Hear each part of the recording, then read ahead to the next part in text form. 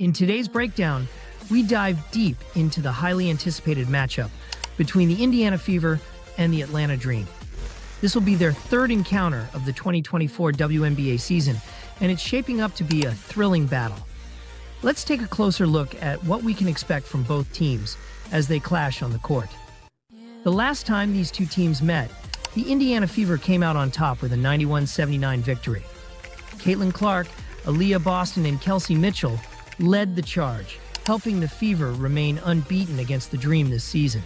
But don't count out Atlanta just yet. The Dream have been on fire since the WNBA resumed after the Olympic break, winning 3 of their last 4 games. The only setback? A heartbreaking 82-80 loss to the Phoenix Mercury. Now, let's talk about the key matchups to watch out for. First up, we have the showdown between Tina Charles and Aliyah Boston. In their first meeting, Boston absolutely dominated, putting up 27 points and 13 rebounds, leading the Fever to victory. Tina Charles, on the other hand, struggled with just 2 points. But in the rematch, Charles bounced back strong with 24 points, giving Boston a tough time. Both centers are in top form heading into Monday's game, and fans can't wait to see who will come out on top this time. But that's not the only battle to keep an eye on. The duel between Allisha Gray and Caitlin Clark promises to be just as exciting. Gray has been consistent for the Dream, delivering solid performances in both previous games against the Fever.